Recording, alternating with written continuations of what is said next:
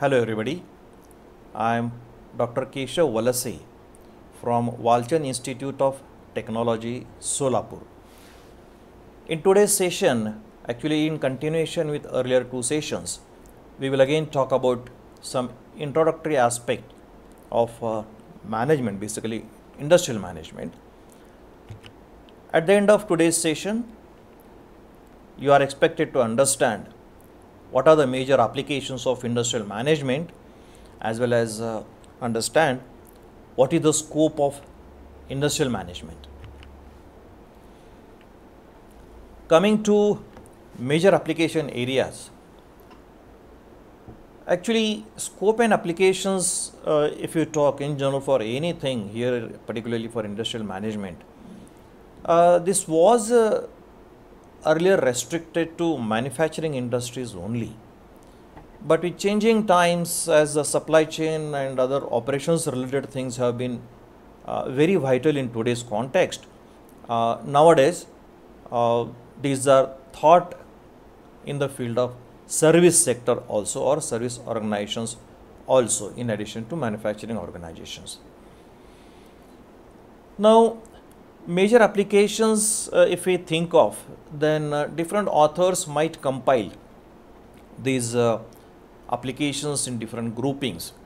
There can be different perceptions, and based on that there can be variations in this.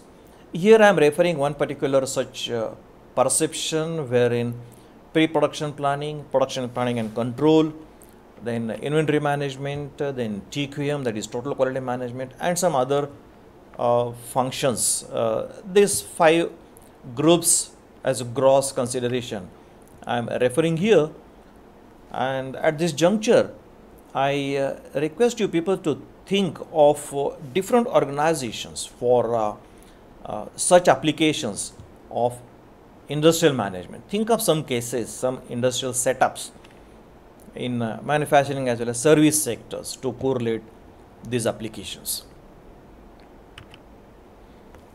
Let's talk a little more about these applications. The first group was pre-production planning.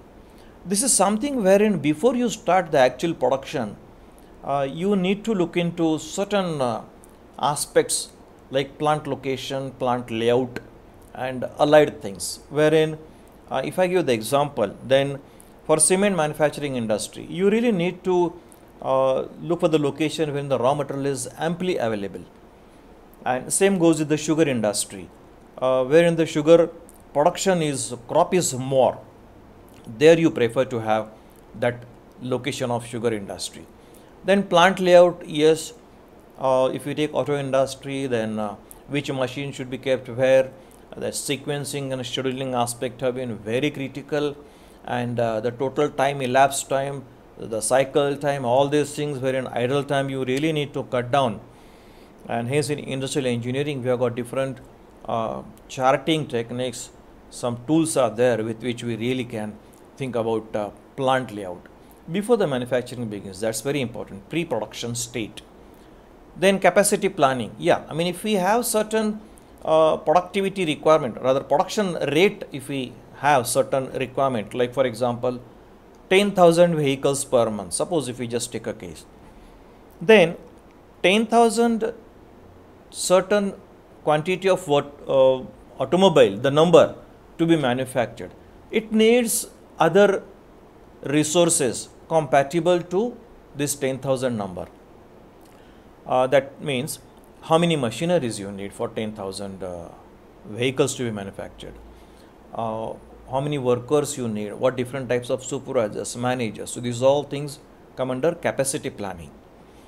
And next is selection of machinery and equipments. Yeah, people need to replace the machineries, the worn out machineries, or maybe to get into advanced technology related things, CNC technology, flexible manufacturing system, robotics, high level automation things. So industries need to look into this thing. That comes in particularly this selection of machinery and equipments.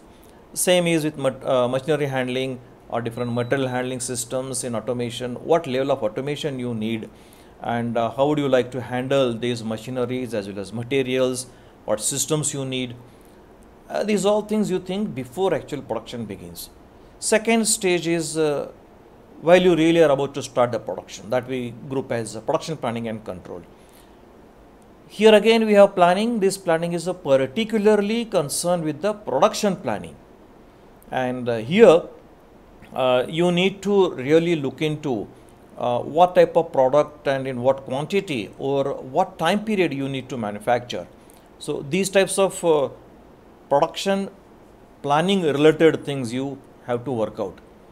Then routing is another application we have, wherein you decide about the route card, job card kinds of things, like for a particular job, through what route it will pass in the shop floor, in the industry, which first it will go to as a first operation, which machine it will go, second operation, which machine will it go, likewise in what route it will follow sequence of machines so as to complete its all operations and take it to the finish level.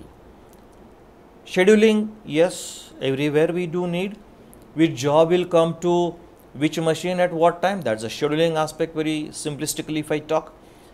Then dispatching, it is nothing but you release the shop orders. It's a document, you can say nowadays maybe digitized form, but unless the orders are given for the manufacturing, things won't begin for actual manufacturing. So that's dispatching. And controlling, yes, against the planned quantities, are you really manufacturing the required ones? If not, why? Know the reason, take the action. That's controlling. Then third group is inventory management. That's a very biggest application, the aspect where you really maintain your stores, also incoming material, their quantity checkup, and which department should be given, how much quantity, the record of all these things.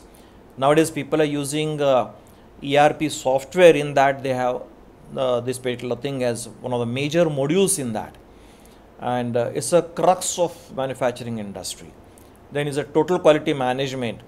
There is no compromise on the quality, and the concept of totality comes up in that, wherein we look into all aspects, all the stakeholders we consider, they're blend in ultimately bringing out the quality of the product.